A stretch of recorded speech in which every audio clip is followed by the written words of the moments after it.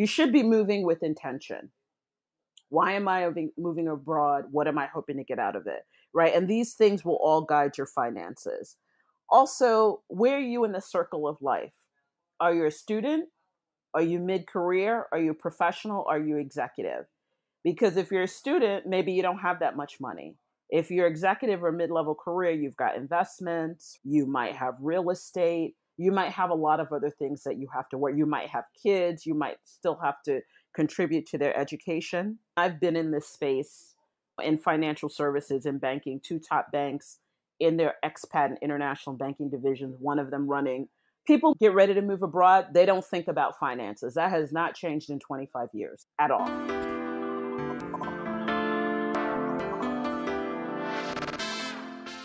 Hey everyone, welcome to Flourish in the Foreign, the podcast that elevates and affirms the voices and stories of Black women living and thriving abroad. This podcast centers living abroad as a pathway to wellness. And wellness here can mean, and does for our guests, financial, professional, physical, mental, emotional, and spiritual wellness. Welcome to the show. Welcome back if you're returning. Thank you very much. I am Christine Job, the host of this here podcast, and also a Black American expat living and thriving here in Barcelona. Hello, everyone. Thank you so much for tuning in. I am so grateful for you.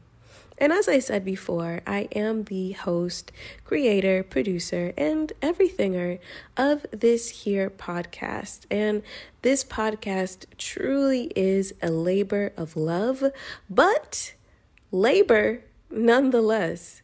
And that is why I'm asking all of you to please support this podcast. There are 5 ways for you to support Flourish in the Foreign. Number 1, become a Patreon supporter of Flourish in the Foreign by going to www.patreon.com/flourishforeign.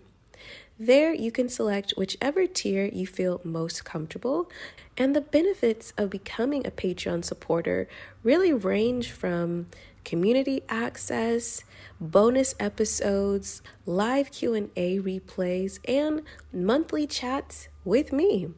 So please consider becoming a Patreon supporter today. Speaking of live Q&As, the live Q&As are actually open to the entire Flourish in the Foreign community, so all of you listeners.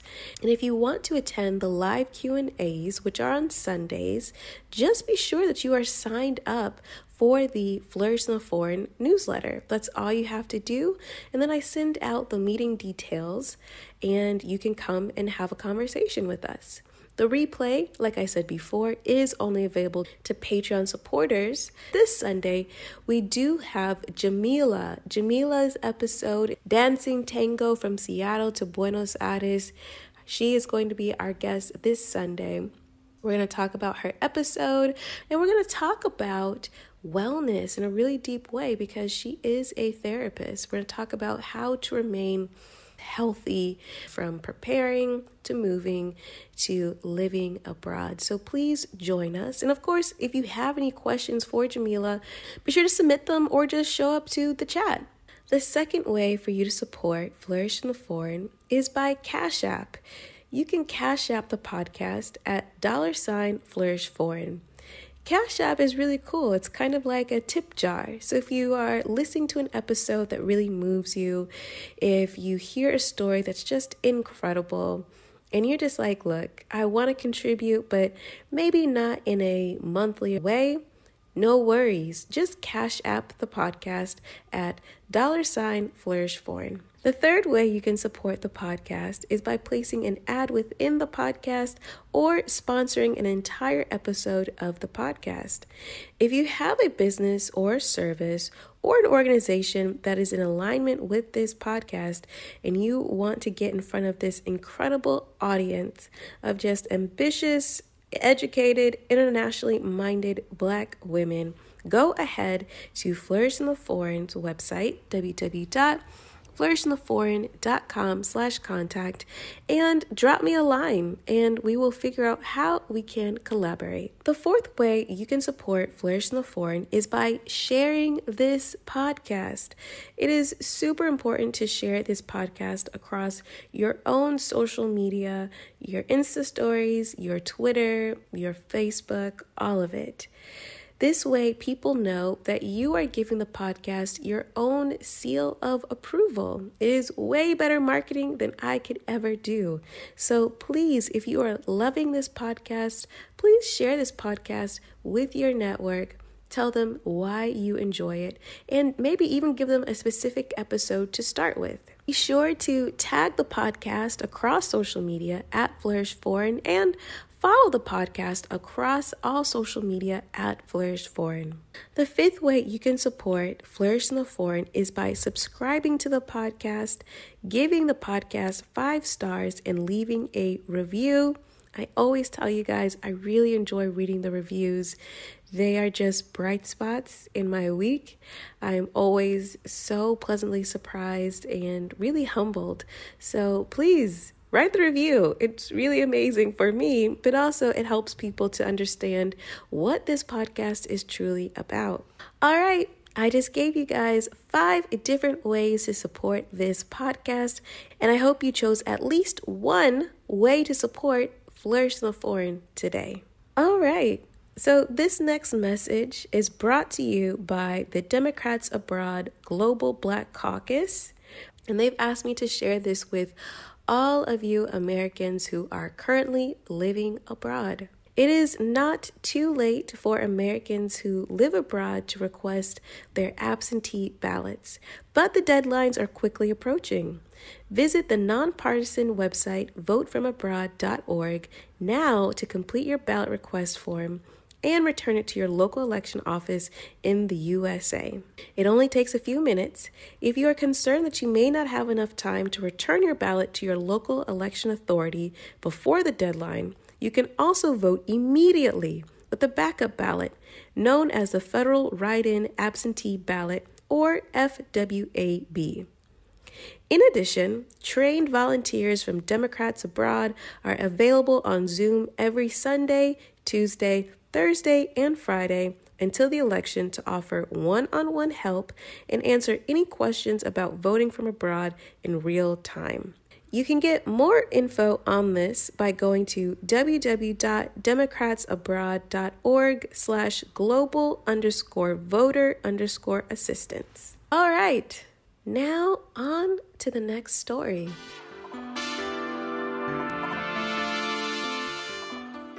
The next story is of Lisa, and she has had such an interesting career abroad.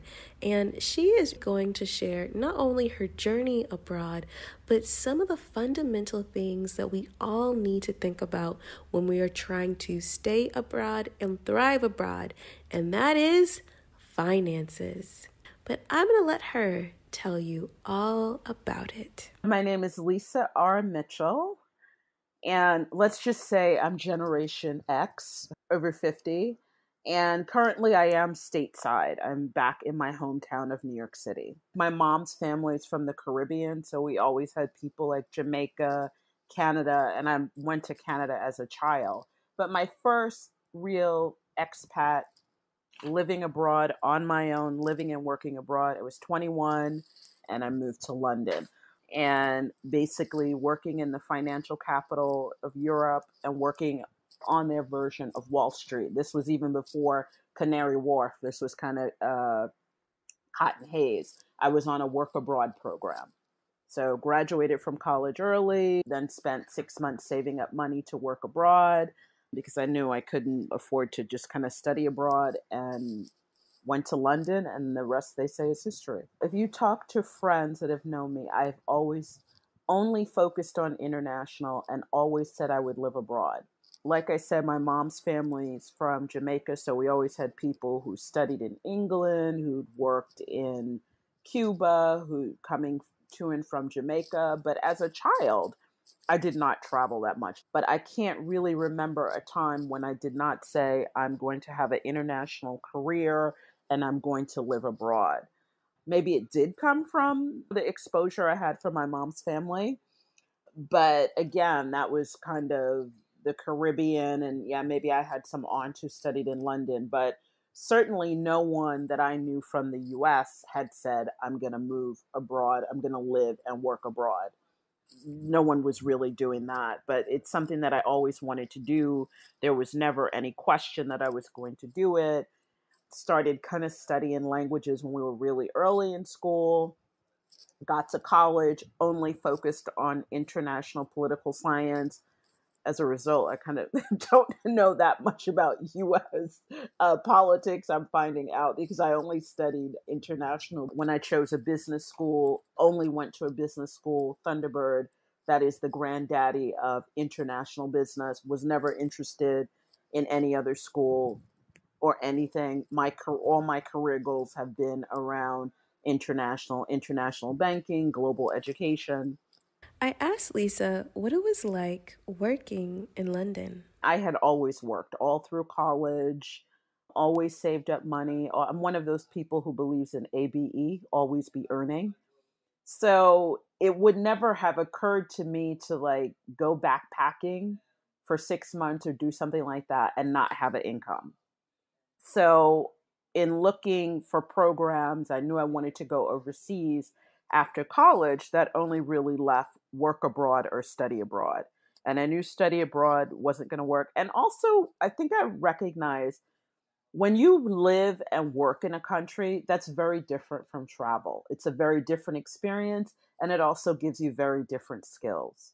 And I recognized that I wanted those skills. And that's been a current theme really throughout my global career. I think for me, it was all excitement. I'd saved up my money. I was excited to be moving to London, looking for my own apartment. The organization that I went through, which is still in existence, CIEE, Council on International Educational Exchange, and they still have some work abroad programs. That was great. And then they put you in touch with employers who hire people from the program. So, one of the things that my mom always made us do is she always made us, she's both of my parents really into education, but she was always like, you need practical skills as well. You never know when you're going to have to work your way through college. So, I had all the computer skills. So, that made it very easy. And I liked financial services. I still do. Financial services is necessary for everything that we do. So that was an easy fit. Had some different assignments, but the longest assignment that I had was working for Citibank. So here I was working for a top global bank, kind of on their foreign brokerage desk with foreign brokers from all over the world. And my major responsibility was sending out a global report on the equities market and sending that to the US. So that was pretty. I remember someone coming to the office to do something, and they're like, "You're 21. You're kind of pretty young to be like living and working and traveling." So for me, it was good. And then I also got to travel all around Europe. So at 21, I was in Paris, I was in Italy, I was seeing all the monuments I had dreamed about. And this is before internet at all. This is really old school where I'm walking around with my tour book and my Eurail pass and sleeping on trains and staying in youth hostels and going from country to country and calling in phone booths. Do you have a room for the night? So I think it was all a good experience. Again, it teaches you life experiences. If you can operate in a foreign country and make a living and make a home and do it by yourself on your own with very little help, that takes a lot of guts and courage and resiliency. So the work abroad program, you could only work legally for 6 months. So I was there for 6 months, and I came back into a recession. I couldn't really find the international job that I wanted, which was fine. Found a job in publishing, learned a lot. I liked magazines, I still do. I like writing, I still do. But always knew I would go to business school at some point. Had some small businesses. Again, this is way before online. This is selling products physically. So did a lot of things like that, but always knew I would go to business school and always knew I'd probably end up in financial services.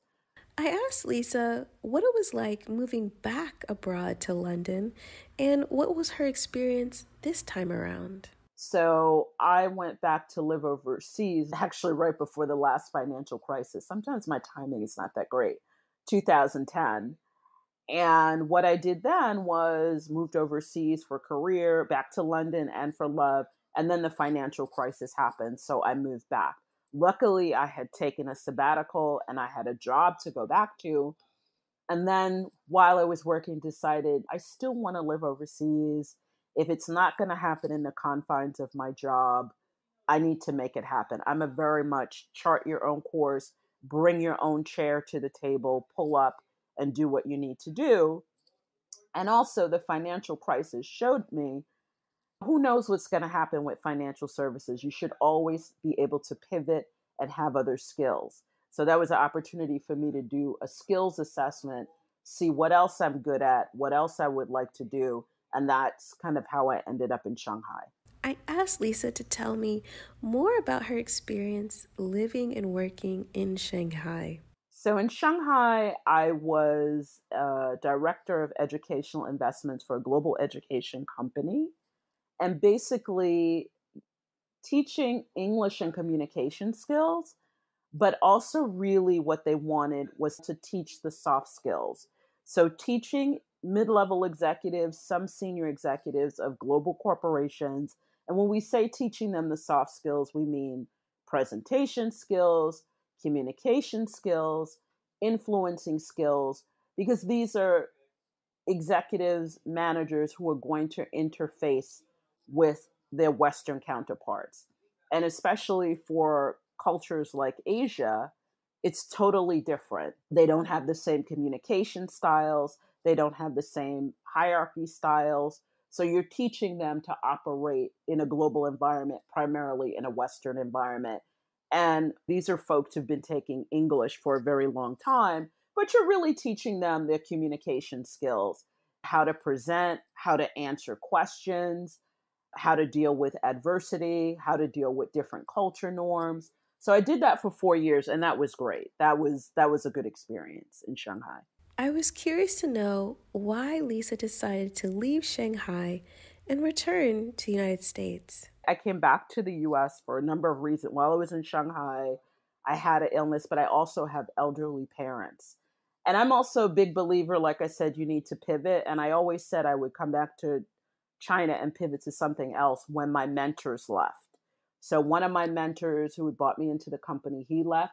And also the president of the company, he left. And he had also kind of been a mentor. And I was like, okay, it's time to come home and figure out what I'm going to do next. And at that point, I had been working on a book about managing your finances for people who live a global lifestyle because I had been an international banker. I had been exposed to the global mobility industry, dealt with a lot of expats, digital nomads, and managing their finances. But writing the book in China was a little bit challenging, basically because of their firewall and some other things. So I really used it as kind of on the ground research because there were a lot of expats in China. I asked Lisa to describe the different work cultures she's experienced while working abroad. Well, the work culture in London, it could be a little hierarchical. I think that's probably the biggest takeaway, that it's a little bit more hierarchical than in the US. I also managed an office in the UK and in Hong Kong during my time in banking. So I had staff in Europe as well. So I would say it's definitely a little bit more hierarchical, a little bit more in some ways buttoned down. Working in Asia, it's definitely hierarchical. It's definitely, you don't speak your mind. You're not necessarily allowed to be independent, although I did get away with it. It's hard to kind of dampen that. You can't just really turn it off. So it's very hard to not speak my mind sometimes. It's definitely a culture of relationships in Asia, in China. In the US, it is who you know, but in Asia, it really is. In China, they call it guanqi, your relationships, who you know. China at that time, as being a superpower, also very competitive environment. At that time, everybody wants to be in China. When I say everybody globally, you meet people from all over the world, and they were all trying to get a foothold in China. So you kind of have to deal with that. And of course, being a person of color, that's not something you see in Asia a lot. In Europe, I would say, despite what people think, people of color are different. This was like the 90s, and someone I was working for, he called me colored. And I was like, what? Colored? Excuse what? He's South African. And I was ready. I was like, who are these people? What's going on? But the Black British person, she didn't have a problem with it. I was like, did you hear what he called both of us colored? She was like, oh, yeah. And those issues were far and few between, because when you live overseas, often you are seen as American first.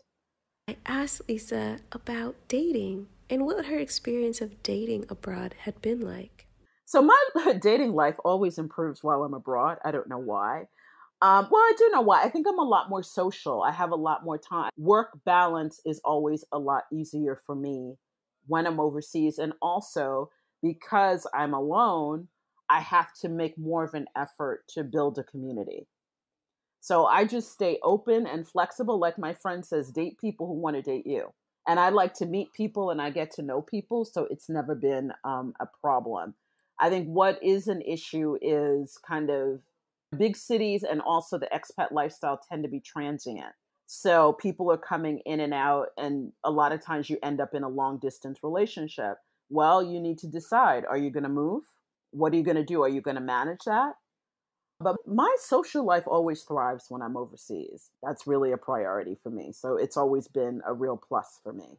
You don't want to go a foreign country and all you do is work, right? And then you leave and all you've seen is the airport and maybe the 7-Eleven. You want to have a vibrant social life. I asked Lisa to describe the different healthcare systems she has experienced while living abroad. The healthcare system, the UK, is socialized medicine, and I never really had to engage with it besides going to the pharmacy and getting medication. And the thing to know is some medications in some countries are what we consider prescription or over the counter in other countries, and vice versa. But I did have to engage in the healthcare system in China. Most foreigners who go to China will tell you everybody knows the air quality is a problem. So you'll get an upper respiratory infection. Most expats who've lived in China, I found out, have a story of hospitalization.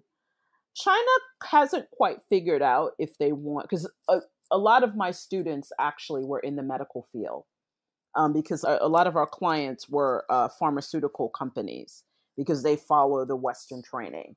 So I had that benefit that I learned a lot from the students. Most of people in China who worked in pharmaceuticals were doctors. So I had that. And they were still trying to figure out, well, do we follow the United States medical care system? Or do we follow Europe or Canada? Where do we kind of want to be on that? And they have a bigger issue because they have 1.3 billion people. So having gotten sick now, if you break your ankle, sure, you can go to a local hospital in China.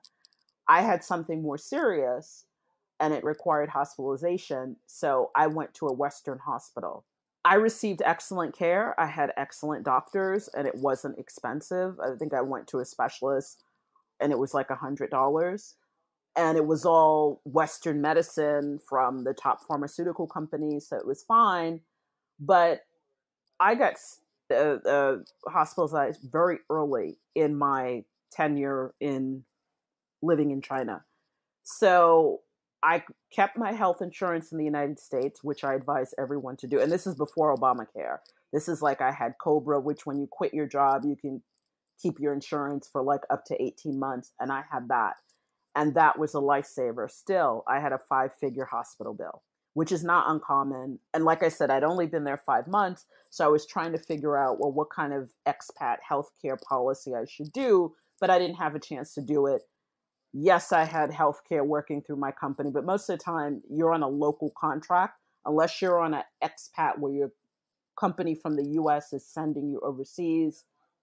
You're going to be on a local contract. That's local insurance. That's a local hospital. Most local hospitals in a lot foreign countries will have a Western wing. Sometimes that Western wing just means people speak English.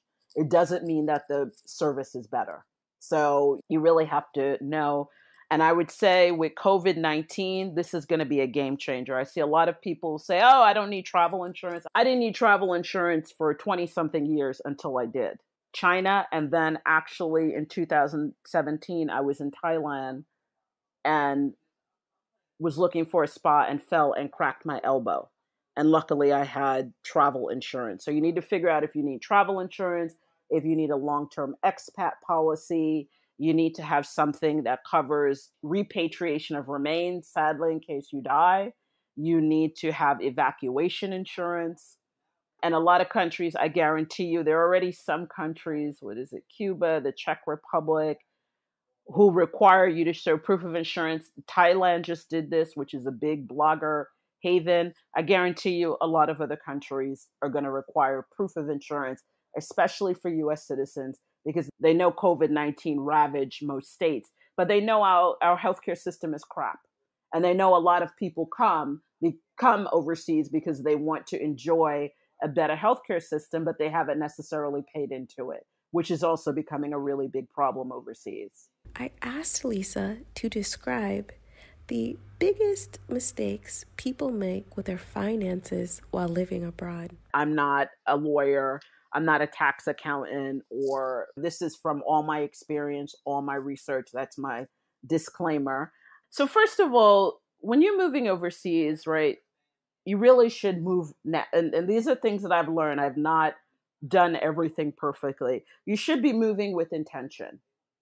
Why am I moving abroad? What am I hoping to get out of it? Right. And these things will all guide your finances. Also, where are you in the circle of life? Are you a student? Are you mid-career? Are you a professional? Are you executive? Because if you're a student, maybe you don't have that much money. If you're executive or mid-level career, you've got investments, right?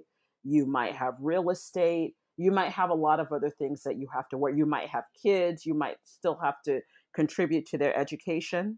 And then I see people move over abroad. First of all, and I've been in this space in financial services and banking, two top banks in their expat and international banking divisions, one of them running.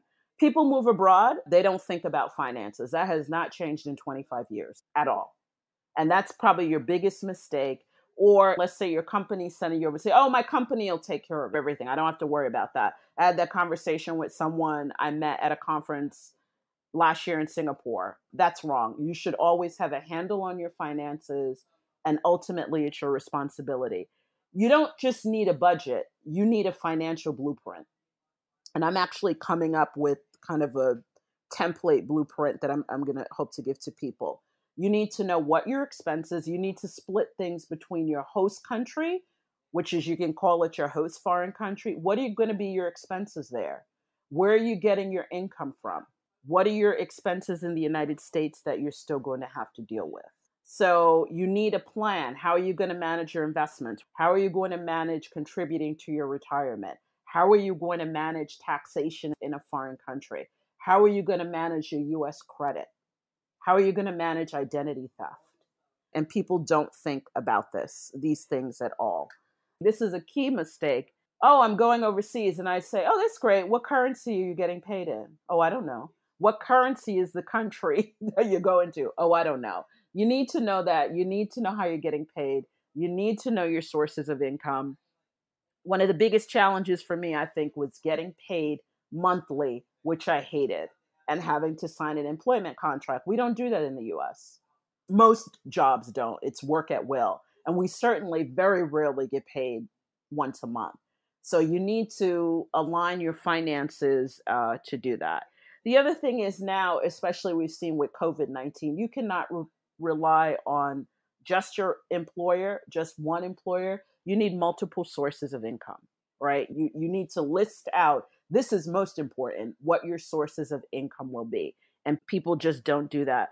The other one besides foreign exchange is, how are you going to move money, right? My student loan is due, it's due tomorrow. Well, if I'm getting paid in RMB, let's say my student loan is with Citibank, they're not going to take that. So I need time to move my money, exchange the money, and then move it and then pay my financial obligations. So you need to look at what your financial obligations are going to be. A lot of people don't think about moving money. Also, people get so focused, well, I want to move overseas and I want to save money. Well, that's great.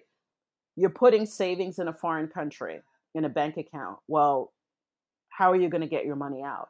A lot of people with COVID-19 got stuck at home. It happened during the Chinese New Year. They didn't realize they couldn't get their money out if they're in another country. You can't just always use an app or call the bank to get your money out. So you always want to know that. You always also want to have a plan B. What's your escape plan? Something COVID-19 happens or another financial crisis happens. Are you going to be able to go to another country? Do you have a home to come back to in the US? That's something to think about. In the US, credit is king. In other countries, cash is king. Always have cash on hand. Always have cash in multiple countries. Always have a bank account outside the foreign country you're in and another one in your home country. I like to call it a third bank account. Maybe it's just an account that's online, somewhere in online mobile space, but that you can get to. Always make sure you know your ATM withdrawals, what's the amount, what's the maximum, and make sure you know whether that's calendar day or business day. The most important thing is you need to think about these things pre-departure. We've talked about health insurance, which is a non-negotiable. You should not be leaving to go anywhere, any country to live or work or even travel without some kind of healthcare policy that includes evacuation, that includes repatriation of remains. Another mistake I see people, their obsession with getting a local credit card and getting local credit and not understanding the credit terms in the foreign country. I was going to apply for a credit card in China. I couldn't even read the application. My Chinese is never going to be good enough that I'm going to be able to do it. Should I be applying for credit? And do I understand the credit system in China? I'm also credit trained and I've called on a lot of banks in China when I was a banker, but it's still something I wouldn't do. And a lot of people become obsessed with that. I asked Lisa to talk about credit and whether the concept of credit, as Americans may know it, is the same abroad. First of all, there is really no global credit score. Credit histories don't move, they don't travel. There are a couple of companies now that are working so you can have an international credit score. You have to kind of know what you're signing up for. Try to have an understanding of the local credit laws, right? In some countries, like in the Middle East, you don't pay your debts, you go to jail. Some countries, not paying your debts or your credit might be tied to your immigration. Remember, privacy rules are different in countries. I read she's married to someone who's Israeli, and they were saying they were going out of the country on a trip and they were at the border at the airport and they pulled out something, oh, you didn't pay these bills, you still owe these debts. Well, how would they know that? That's because privacy rules are different in other countries. So I would say credit is definitely one. And if you do decide, if you're already living abroad and you intend to come back to the US at some point, you want to make sure that you're not credit invisible and that you've developed a thin file, right? People go, oh, I'm going to pay off all my debt. And okay, but then if you need to come back to the US, you'll be starting as if you were an 18-year-old child. And a lot of people who live overseas, often they'll find that their credit score has taken a hit. Maybe utilization has changed. Or again, they've closed all their credit lines and their credit invisible. They're just like someone who moved to the US. Living overseas, you always have to worry about identity theft. I mean, having a digital virtual mailbox. I always advise that. Do not rely on relatives. Yes, your grandmother or your mom is very nice. Maybe you're getting something in the mail you don't want them to see. But also, you want to make sure that you're managing your mail, online mail company, a virtual mailbox. They're going to scan every piece of mail. They can send you your mail wherever you are. And identity theft is huge. What if elderly people or baby boomers, they're ripe for the picking for identity theft and fraud? And you don't want to find out, maybe they had a family member living with them and they stole their identity and then they stole your identity. Make sure you're checking your credit report before you leave the country and while you're living abroad. You can do that at annualcreditreport.com, I think, for free. Always use a VPN, virtual private network. Always. Like that. I even use one here while I'm in the United States, which encrypts what's going on your computer and protects it. If you have to just use Wi-Fi, always make sure you have a password with it. Always protect your passport. Never let it out of your sight. right? Because once that's gone, that's it. To always protect your bank data in terms of your credit. You want, while you're living abroad, also don't forget about your children and their credit as well. You want to do a credit freeze, credit alert, and credit monitoring. And you always want to do that during your whole time living overseas. I asked Lisa to talk more about taxes. Well, the IRS could care less. You're a US citizen, you're taxed on worldwide income, right? So remember, in taxes, US citizens, US permanent residents taxed on worldwide income. That's federal. Then some states may want to tax you, and then the local country will want to tax you. Now, there are ways you can minimize double taxation: foreign tax credit, foreign housing exclusion or deduction, and the foreign earned income exclusion. And one thing I want to say about the foreign earned income exclusion, I see people all the time on Facebook, oh, you can just exclude up to 100 because it changes every year. So I think now it's 105, 900.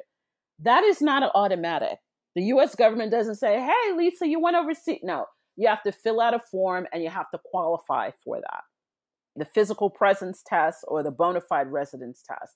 And post 2010, we live in the world of FACTA and FBAR. But even before that, you always had to file your taxes. People confuse filing and having a tax obligation. US citizens are taxed on worldwide income, but it's the filing that will get you.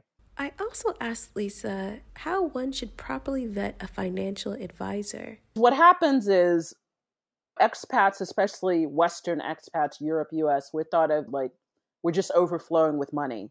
You move to any major financial enclave, Hong Kong, Shanghai, London, you're besieged with financial advisors, I put in quotes. And for US citizens, since a lot of investments that you could have, the IRS takes a very dim view. There's a lot of reporting and there's a lot of penalties and taxation that could take place. You really need someone that understands, again, that works with people who live a global lifestyle and who can sit down with you and understand what your strategy is. The other thing is you need to have a strategy. Again, I had a friend who were in China and she goes, I'm trying to invest. She was trying to do trades. And I'm like, you're in China. You think your US brokerage account, you think you can just go online and do it and it's not going to be a problem? And she goes, oh, I didn't even think about that. So before you move overseas, you need to have an investment strategy, right? And you need to have someone that understands what are your goals going to be, right? Okay, I'm living overseas and I'm going to be living there for 5 years. Do you have a portfolio already? Are you going to be investing? You're moving overseas. Is that going to be the first time you're investing? The United States, good, better, and different, we have a really good financial structure. You can invest in anything from the US and you don't have to open anything foreign, which subjects you to a lot more scrutiny from the IRS, a lot more reporting. So that's what you need to think about. But again, does your advisor know how to work with people who live a global lifestyle? Does he understand the rules for PFICs, passive foreign investment corporations, which is just like pooled investments? Does he understand about FACTA and FBAR? Does he know what type of investments to put you in? Does he or she know how you can automate your investments while you're overseas?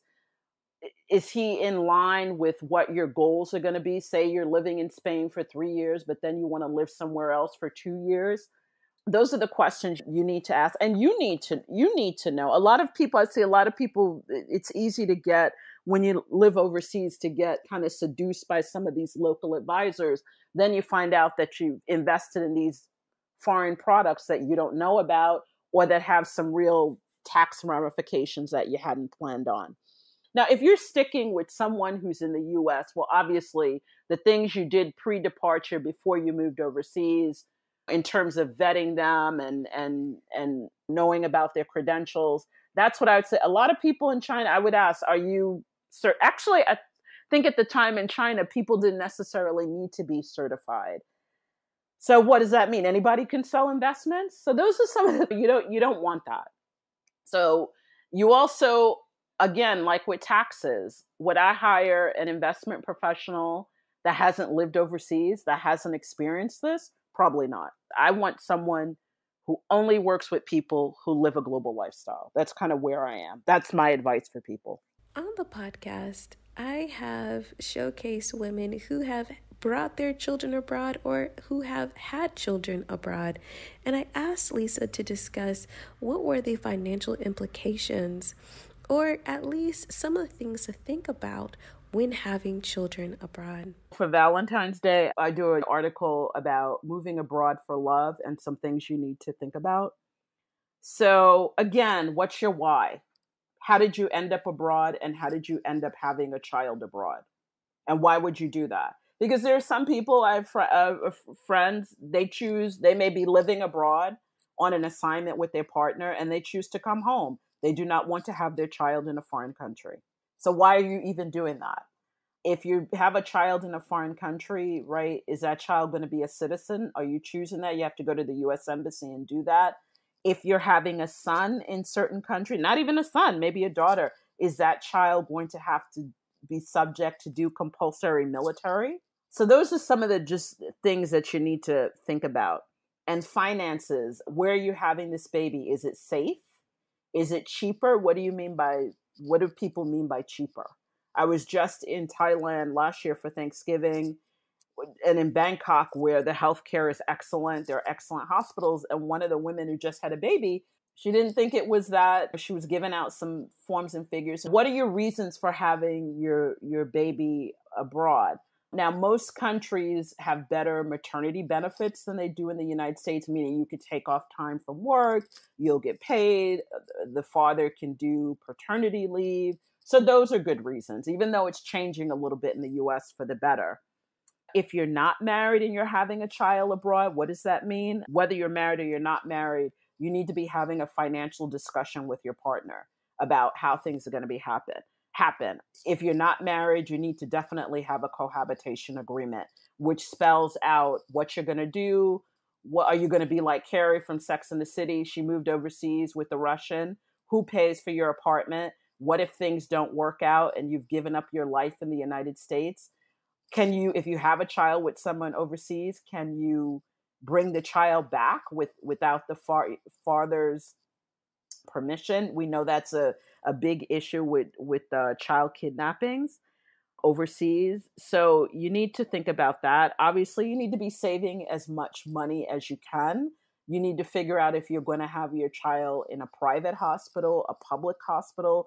Are you part of the healthcare system in this foreign country? That will guide a lot of things, or you're paying for it out of pocket.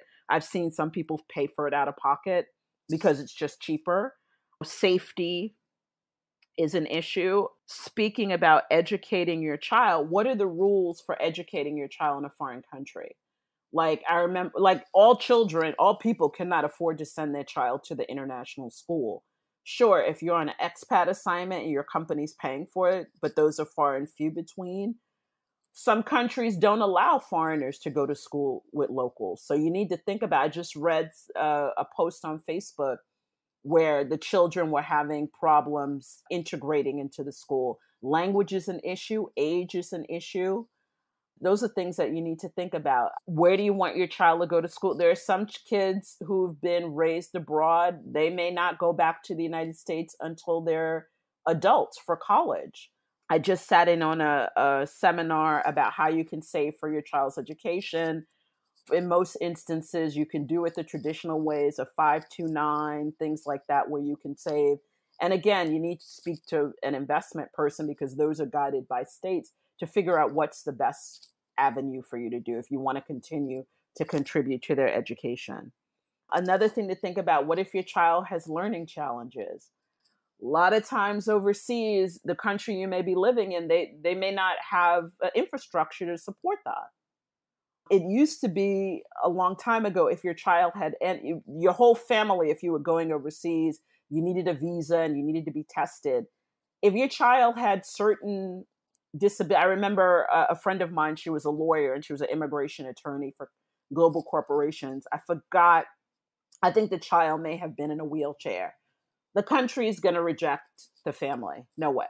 This was a long time ago. But even if they accept, are there going to be services that are available to your child? Do you want your child subjected to extra scrutiny, not getting the services? There are lots of expat stories where the child maybe had a learning disability, or maybe the child was on the spectrum and it went unnoticed by the school, right? I haven't really heard that many good stories about expat children and schools, even big international schools, being able to kind of diagnose and handle it. I wanted Lisa's opinion on the financial ramifications of having dual citizenship. And dual citizenship, permanent residency in another country, they're nice to have. The things that they can give you, maybe you can vote in all countries. You can take advantage of social services. That's a nice to have.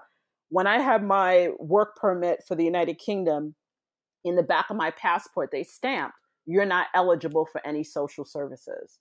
So you run out of money or you have a problem, you're on your own. You have dual citizenship or you have residency in a country, you can do that. Also, work authorization, the ability to work, that's good for that. Maybe you can own land, that's good. But from a taxation perspective, the US government, you're taxed on worldwide income if you're a US citizen. I asked Lisa what were the financial ramifications of renouncing citizenship, particularly American citizenship. Giving up your US citizenship, which is just called expatriation. The US government tracks the numbers, and it became a real trend after the laws around the taxes and FATCA and FBAR. Something you need to think about. It's not easy. When I started to research it, it's not easy. It's not something I would do without professional advice, because it's if you're a covered expat and then there could be an exit tax. It's not something to be done lightly.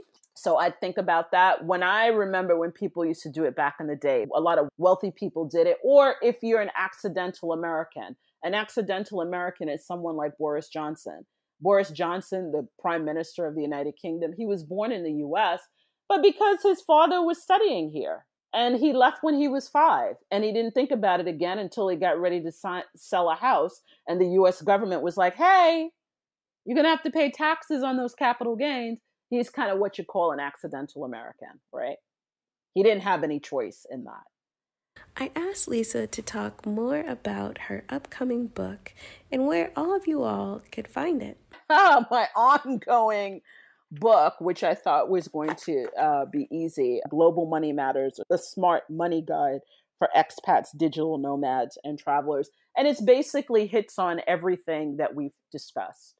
So there's a chapter on compensation delivery, moving money, foreign exchange, credit, taxes, investment. And I'm always going to be committed to people who live a global lifestyle, whether I'm stateside or I'm living overseas, which I'll probably do again. But we need real advocacy. We really don't have anyone. We do have some organizations that have tried to advocate on the needs of expats, but we could always need more help with it. Like voting is very important. A lot of expats don't even think about that. So that's my next thing. So the book is pretty much everything we've discussed and more, because again, your financial needs, all the questions that you asked me were right on target. Those really haven't changed in the 20 plus years. What has changed are the rules, the United States government, the reporting, privacy, data, identity theft. Those are things we didn't think about before. So some things have changed, but not much. You still have the same financial needs, right? How are you going to get paid? What are your sources of income? How are you going to save, invest, pay for your child's education, pay for your taxes, find housing? Those things haven't changed. So that's kind of what the book and all the content is always about. I asked Lisa to share her definition of wellness with me and how living a global lifestyle had influenced her definition of wellness. I've always tried to focus on total wellness, starting with really mental, emotional, physical, and then financial, career. To me, it's always been a total package. You have to have all of the things working in tandem. I think living abroad, that hasn't necessarily changed, because especially to me, if you don't have your emotional and your mental health, your grit, your physical health can start to suffer. And one of the things that I remember with my attitude, I remember being in the hospital in China because, like, after 3 days, I started to feel better. But in China, they keep you in the hospital for like up to 30 days. For like, I was like, no, that is like, no, I'm getting out of here. And I was very, very focused. I was like, I'm putting on my black dress and my high heels and I'm walking out of here. Your mental, to me, your mental and emotional is always at the forefront, but I do believe in total wellness. I'm a big believer in living overseas is not a utopia. The grass is not always greener. It's just a different shade of green. And I think the lifestyle is different. And as we bring it towards finance, I think, like my family teases me, like, Lisa, you don't have a maid here. We're the only country that I know where working women are supposed to go out, make the bacon, clean the house. It's ridiculous. Women in other countries think it's ridiculous. That's because it is.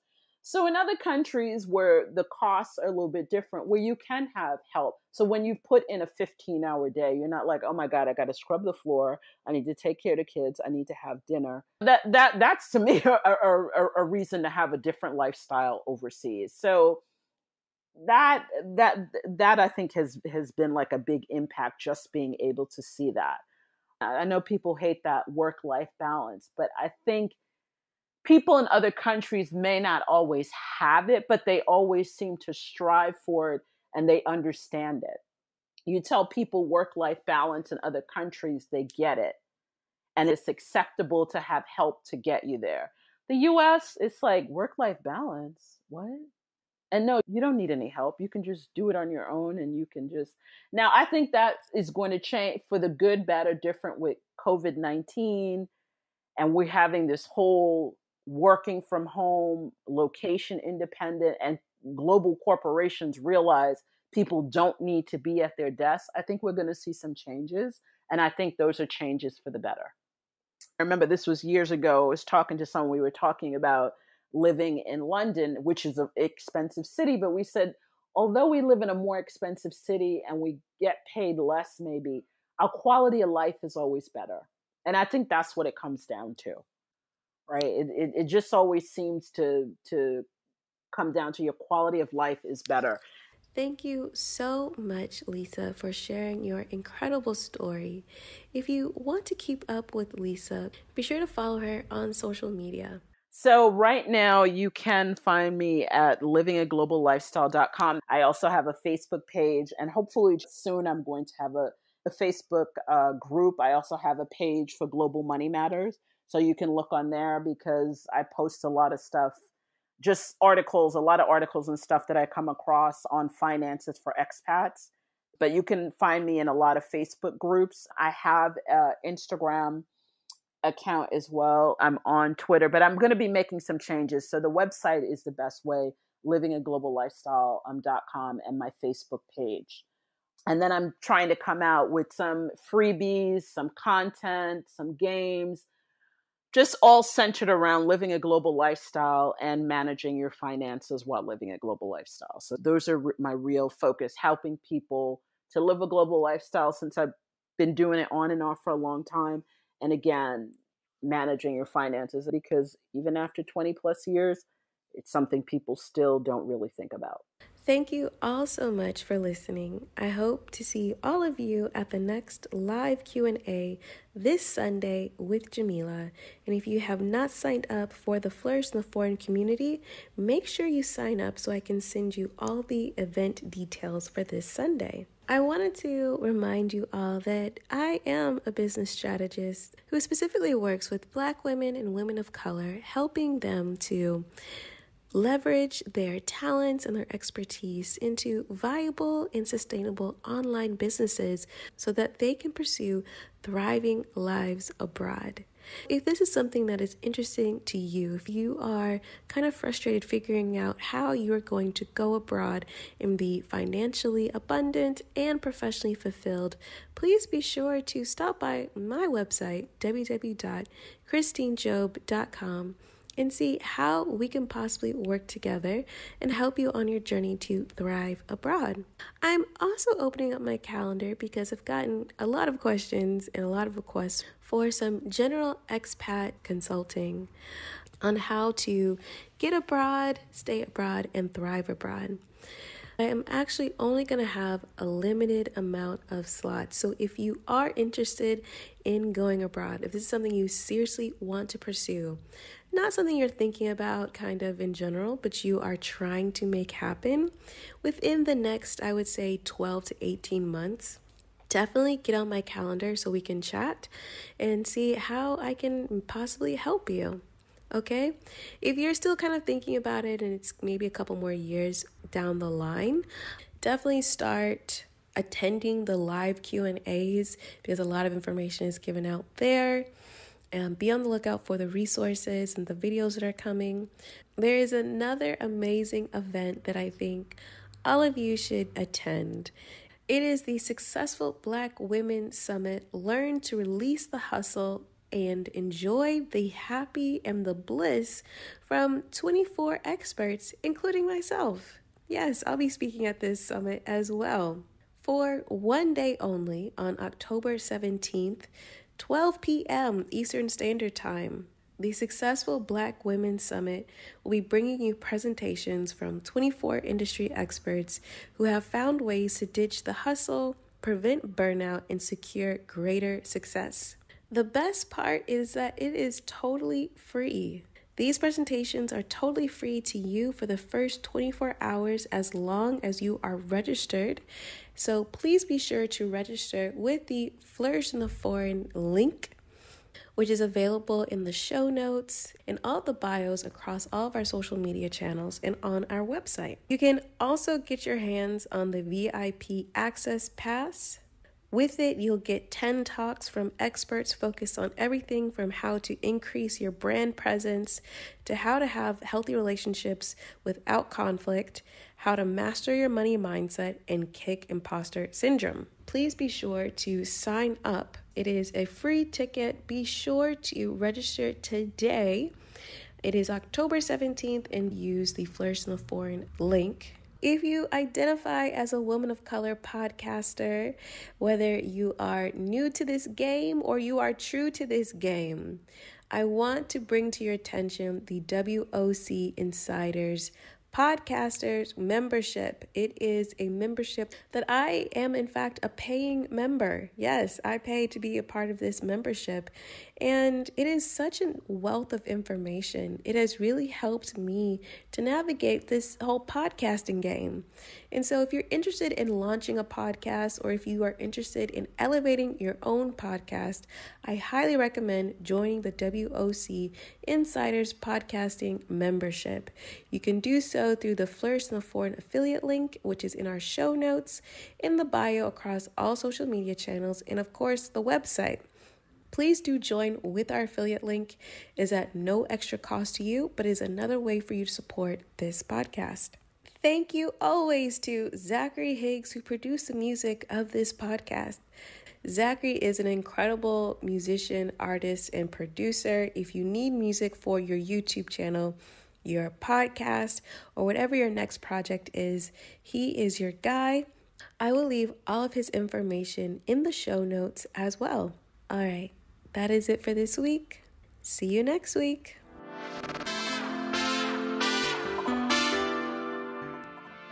On the next episode of Flourish in the Foreign. They really do understand what wellness is. Wellness is you work, but you don't kill yourself to do it. You grab a glass of wine, you take a breath, and you enjoy the beauty. They do have this appreciation of beauty and wellness. Like they build beautiful things. Even if they're dirt poor, their homes are beautiful. The landscaping is beautiful. They take care of their bodies. There's just such an appreciation of taking care of yourself, being well, living well, looking lovely, and not in a superficial way, in a meaningful way.